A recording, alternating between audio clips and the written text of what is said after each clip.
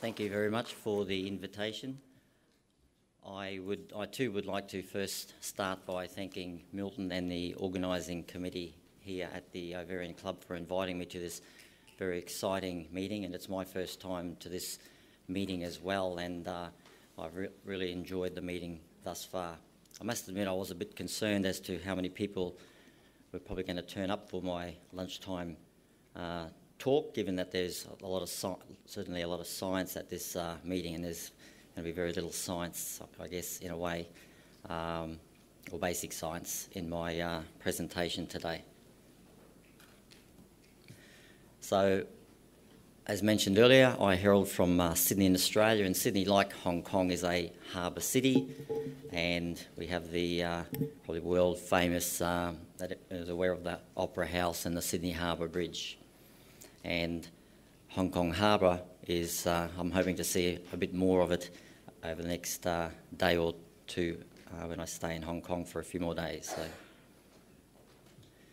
So I'm at the University of New South Wales and Royal Hospital for Women, and they're co-located in the eastern suburbs of Sydney, and this is the Pacific Ocean, and those who you may have heard of Bondi Beach is not too far away.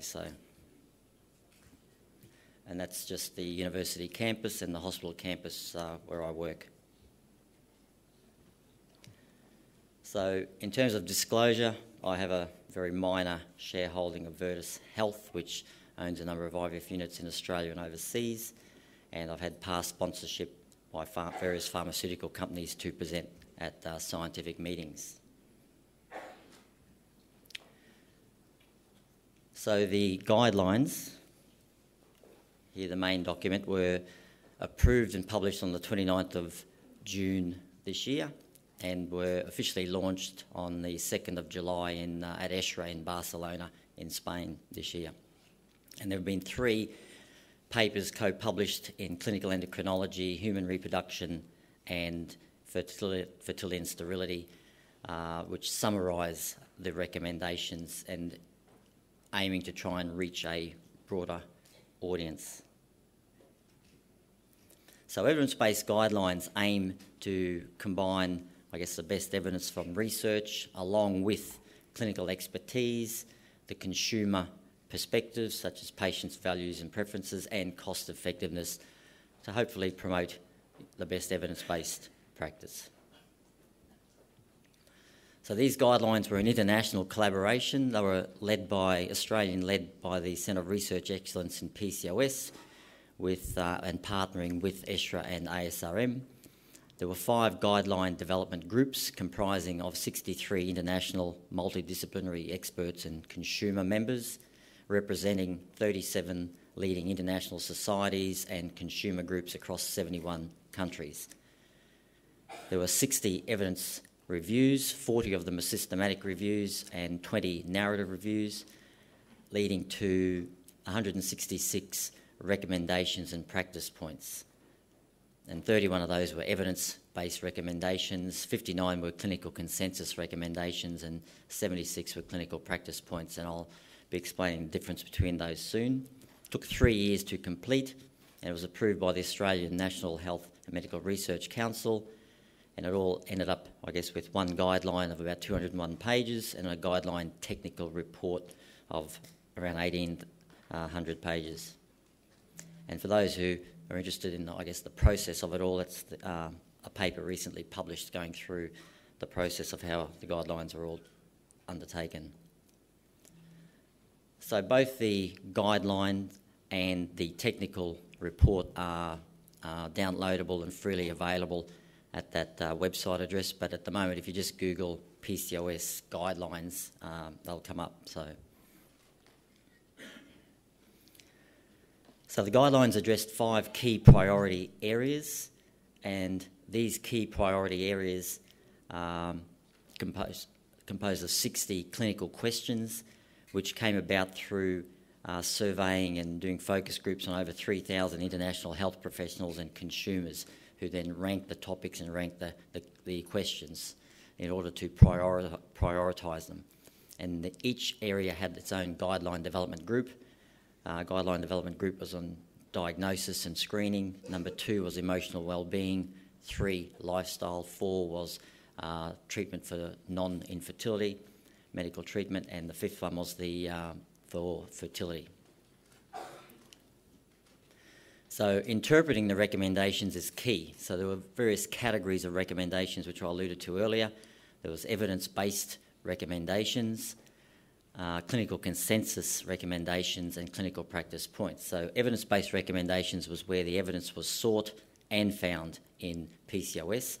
Clinical consensus recommendations was where the evidence was sought and there was no evidence found specifically in PCOS, but consensus was able to be made on evidence from either the general population or closely related populations such as obesity and type 2 diabetes.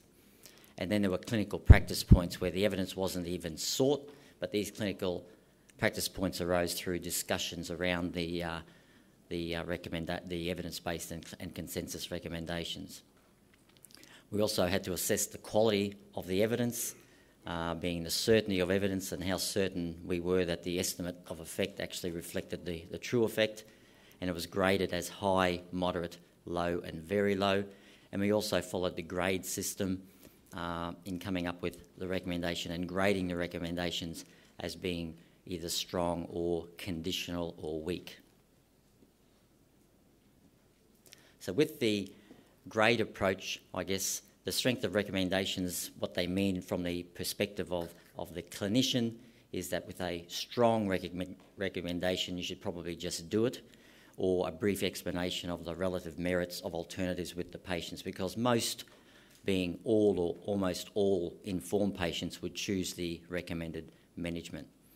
Weak or conditional recommendations is you should offer the intervention, but there should be more discussion regarding the alternatives in terms of benefits and risks for both the recommendation or other alternatives, and taking into account patients' values and preferences, because most but not all patients would follow the recommendation, and it really depends on their individual values and preferences. So strong recommendations were made where the guideline group was confident that the desirable effects of adhering to a particular recommendation would outweigh the undesirable effects. And with weak recommendations, the desirable effects of adhering to a recommendation would probably outweigh the undesirable effects, but we would be less confident about that. So there's quite a few recommendations and things to go through, and obviously I don't have the time to go through all of them, but everyone can, I guess, read them at their leisure. So today I'll just be talking about some of the evidence-based recommendations and other recommendations. So I guess the first thing was that we endorsed the Rotterdam criteria in adults for the diagnosis of PCOS, being 2 of 3 of the features of oligo or anovulation, clinical or biochemical hyperandrogenism and polycystic ovaries on ultrasound, with the exclusion of other causes for those same symptoms and signs. And we also came up with a tighter criteria for the diagnosis in adolescence, and in fact it was where it required both oligoanovulation and clinical or biochemical hyperandrogenism and the exclusion of other causes, but to ignore or not use ultrasound morphology in the diagnosis for adolescents, which we defined as being less than 8 years post-menarche, and that's because of their high incidence of multifollicular and polycystic ovaries in that age group. So the diagnosis for adolescents, for those of you who are aware of the old NIH criteria, followed that. How to assess polycystic ovary morphology on ultrasound? Well, there was a clinical consensus recommendation that if you're using vaginal ultrasound with transducer frequencies of at least 8 megahertz, being the newer technology, then the threshold for polycystic ovaries on either ovary should be a follicle number per ovary of 20 or more, and or ovarian volume of more than 10 mils, ensuring there's no corpora lutea, cis or dominant follicles present. If you're using the older technology, then the threshold should be just ovarian volume of 10 mils or more in either ovary. And if you're using transabdominal ultrasound, then it's ovarian volume with a threshold of at least 10 mils, given the difficulty of reliably assessing follicle numbers transabdominally. Lifestyle. So lifestyle is promoted as being first-line therapy because, for both fertility, reproductive and metabolic outcomes. Healthy lifestyle, being healthy eating, regular physical activity for excess weight gain prevention is important for all women with PCOS regardless of weight. Those who have excess weight, being overweight or obese, aim for 5 to 10% weight loss, which can yield significant clinical improvements, and aim for that over 6 months. With diet, there's no specific diet, but it does have to be an energy deficient or deficit diet. There's no evidence that any particular energy equivalent diet is better than another in PCOS. With exercise, if to prevent weight gain, there was recommended moderate intensity of at least 150 minutes a week or vigorous 75 minutes per week. If the objective is weight loss, then at least 250 minutes per week of moderate intensity and at least 150 minutes per week of vigorous. And also behavioural strategies play a role, including goal setting, self-monitoring, slower eating, and so forth. The combined oral contraceptive pill, when should it be used? Well, it should be recommended in adult women with PCOS for the management of hyperandrogenism and or irregular menstrual cycles. And this was an evidence-based recommendation, strong recommendation based on low quality of evidence. The combined oral contraceptive pill alone should be considered in adolescents, either with a clear diagnosis of PCOS or deemed at risk but not yet diagnosed with PCOS, and that usually means that they have either ovulatory dysfunction or hyperandrogenism but not both, and thus don't fulfil the criteria for diagnosis. But you can consider the oral contraceptive pill in that situation, again for clinical hyperandrogenism and or irregular menstrual cycles. And this also was evidence-based recommendation, conditional recommendation based on low quality of evidence. In terms of which combined oral contraceptive pill to use, well, specific types or doses of progestogens or estrogens or combinations of the combined oral contraceptive pill cannot currently be recommended in adults and adolescents with PCOS.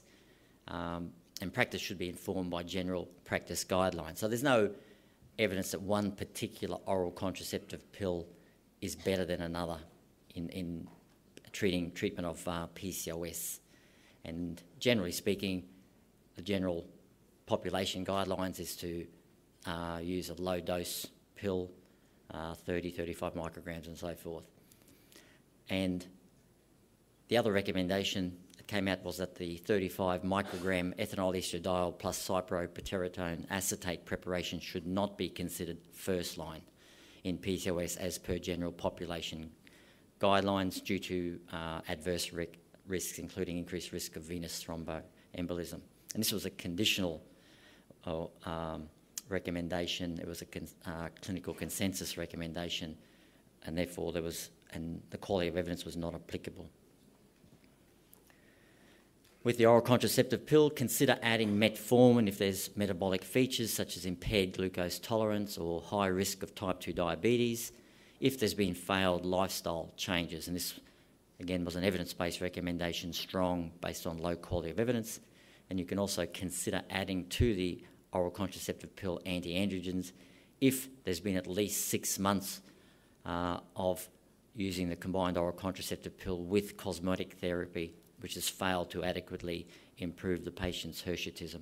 This was evidence-based recommendation, conditional, low quality of evidence. And also you can consider adding anti-androgen for the treatment of androgen-related alopecia. And this was a clinical consensus recommendation, conditional recommendation, and again, the quality of evidence not applicable. In terms of other pharmacological treatments, consider metformin and with lifestyle if there's excess weight for the management of weight and metabolic outcomes, evidence-based recommendation, conditional low quality of evidence. You can consider anti-obesity medications combined with lifestyle if there's been failed lifestyle for the management of obesity as per general population recommendations, and this was a clinical consensus recommendation, conditional, again, quality of evidence not applicable. You can consider anti-androgens with effective contraception in order to minimise the risk of male undervisualisation, to treat hirsutism and androgen-related alopecia, where the oral contraceptive pill is contraindicated or poorly tolerated. And this also was evidence-based recommendation, conditional, very low quality of evidence. And inositol is considered an experimental therapy in PCOS with the need for further research. So this was Guideline Development Group 5, the assessment and management of infertility. This was the Guideline Development Group that I chaired, and we had a number of some face-to-face meetings, and this was our, as well as Zoom and so forth, and this was a picture of some of us in San Antonio last year at the ASRM, where we spent 3 days following the ASRM, going through all the evidence that we'd previously looked at to come up with the recommendations. And you can see there's representation from, I guess, around the world, including Zi Chiao, who spoke earlier this morning here from Beijing.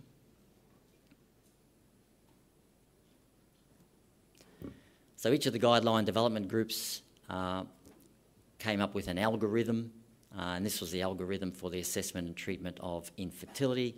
And you can see that letrozole is now considered as first-line therapy. This was an important recommendation to come out of the guideline, because in the past, first-line therapy was always clomiphene citrate, and then it was clomiphene citrate and not letrozole, and then it was clomiphene citrate or letrozole, and now we're saying it's letrozole. So letrozole is first-line pharmacological ovulation induction.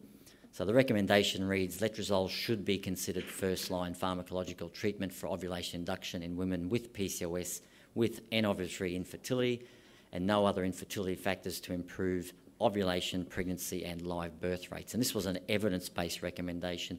It was a strong recommendation because the 4 diamonds means strong, 1 diamond means conditional against, 2 diamonds means conditional either way, and 3 is conditional for the intervention, and 4 is a strong recommendation. 2 crossed out circles means it's based on low quality evidence. So 1 crossed out circle is very low quality, 2 is low, 3 is moderate, and 4 is high quality evidence.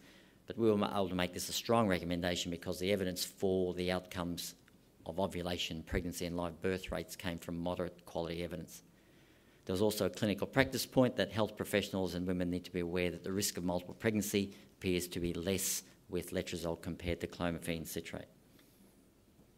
So where did the evidence come from to inform that recommendation for the guidelines? Well, it came from 2 sources. One was the evidence-based guideline, the Australian guidelines, which were updated for the section on aromatase inhibitors in 2015. And it also came from our systematic review that we published in BMJ last year, and which was the first systematic review and network meta-analysis in ovulation induction.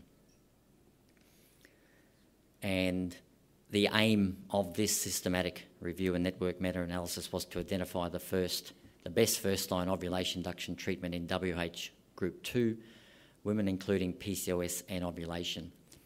And it looked at comparing 8 ovulation induction treatments, placebo or no treatment, clomiphene citrate, letrozole, metformin, clomiphene combined with metformin, tamoxifen, gonadotrophins and laparoscopic ovarian drilling. And the summary of the main clinical findings of that paper was that you'll be glad to know that all pharmacological ovulation induction treatments were superior to placebo or no treatment in terms of ovulation rate and pregnancy rate, and that letrozole can be recommended as first-line treatment. Letrozole, and that's because letrozole was superior to clomiphene citrate for all outcomes: ovulation rate, pregnancy rate, live birth rate, and reduction in multiple pregnancy rate. It was the only ovulation induction treatment superior to clomiphene citrate for live birth rate. It was the only ovulation induction treatment superior to clomiphene citrate in therapy-naive women in terms of pregnancy rate. So it's women with PCOS and anovulation who had not been previously exposed to ovulation induction treatment. And it was the only ovulation induction treatment superior to clomiphene citrate in high-quality randomised controlled trials, and they were randomised controlled trials with low risk of randomisation and allocation concealment bias. And both metformin with an odds ratio of 0.22 and letrozole with an odds ratio of 0.46 have a lower multiple pregnancy rate compared to clomiphene citrate, and those they were statistically significant. So we also said that gonadotrophins could be considered as first-line pharmacological treatment for infertility. And so the recommendation reads, gonadotrophins could be considered as first-line treatment in the presence of ultrasound monitoring following counselling on cost and potential risk of multiple pregnancy in women with PCOS and ovarian infertility and no other infertility factors. This was an evidence-based recommendation. It was a conditional recommendation based on low quality of evidence. And the evidence that informed this recommendation came from Brown's Cochrane Systematic Review, published in 2016, which compared clomiphene citrate versus gonadotrophins in therapy-naive PCOS women, and the evidence, and they looked at the outcome of live birth, ongoing pregnancy, and the evidence favoured gonadotrophins. Adding metformin to gonadotrophins in clomiphene citrate-resistant PCOS could improve reproductive outcome. So what we mean by clomiphene citrate-resistant PCOS is women with PCOS who have tried 50, 100, 150 milligrams of clomiphene citrate and failed to ovulate on clomiphene citrate. So the recommendation reads, gonadotrophins with the addition of metformin could be used rather than gonadotrophins alone in women with PCOS with anovulatory infertility, clomiphene citrate resistance and no other infertility factors to improve ovulation, pregnancy and live birth rates. This also was an evidence-based recommendation. It was a conditional recommendation. It was based on moderate quality evidence. And the evidence that informed this recommendation came from our Cochrane Systematic Review that we published last year, which compared gonadotrophins versus gonadotrophins combined with metformin in clomiphene citrate-resistant PCOS. And we looked at the outcome of live birth rate. Here you'll see the forest plot, and the evidence favours combining metformin with gonadotrophins. Gonadotrophins should be used in preference to clomiphene citrate combined with metformin for ovulation induction in clomiphene citrate-resistant PCOS to improve ovulation, pregnancy and live birth rates. And this was a evidence-based recommendation. It was a strong recommendation. It was based on moderate quality evidence, and the evidence was informed by Abu Hassam's systematic review published in 2015, which compared gonadotrophins versus clomiphene citrate combined with metformin in clomiphene citrate-resistant PCOS women, and they looked at live birth rate, and the evidence favoured gonadotrophins.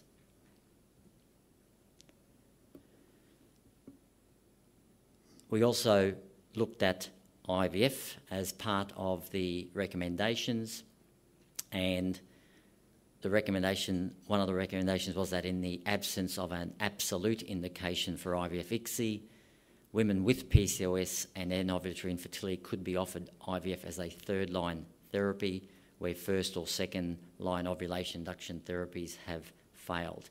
And this was a clinical consensus recommendation, not an evidence-based recommendation, because we could not find any randomised controlled trials, and hence systematic reviews of randomised controlled trials that compared IVF versus any of the ovulation induction treatments or placebo, no treatment specifically in women with PCOS. And this was a conditional recommendation. Other recommendations when we looked at IVF was that the GnRH antagonist protocol is preferred to the GnRH agonist long protocol to reduce the incidence of ovarian hyperstimulation syndrome. It also reduced the duration of stimulation and the total dose of gonadotrophins used.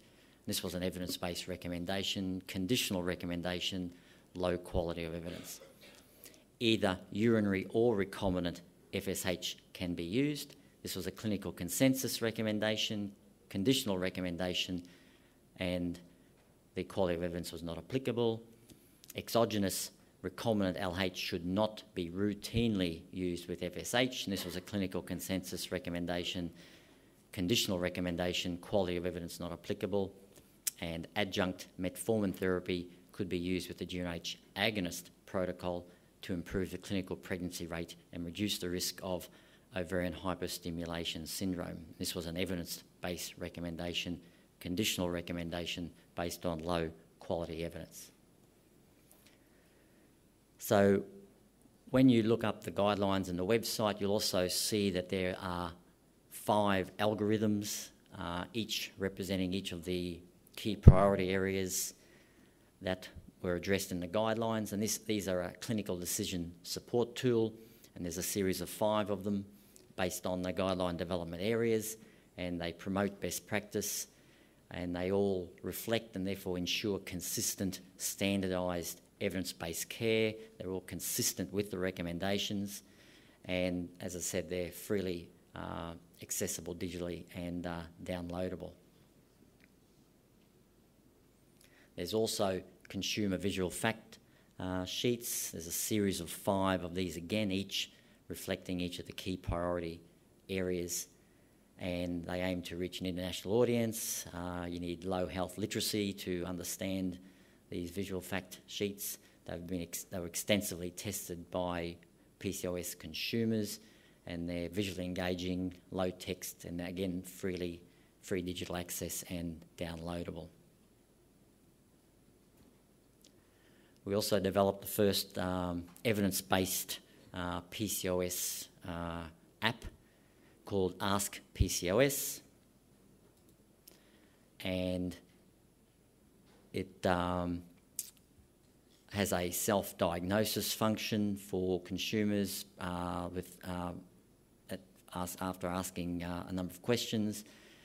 It can allow delivery of personalised information. All the information on the app, again, is consistent with the recommendations in the guideline, and there's variable pricing policy. In Australia, it's about $2.99, I think, for the app, but there is very low cost in developing countries to try and promote the guidelines as far as we can. And it's available in iTunes, and I believe it's now available in 5 languages as listed there on the slide. So this is my final slide, and I would just like to acknowledge the Centre of Research Excellence in PCOS in Australia, which led the guidelines in partnership with ASRM and ESHRA. I want to also acknowledge the main authors to the guidelines, which are listed there on that slide, and also the 70 members of the International PCOS Network who all contributed to the guidelines. Thank you.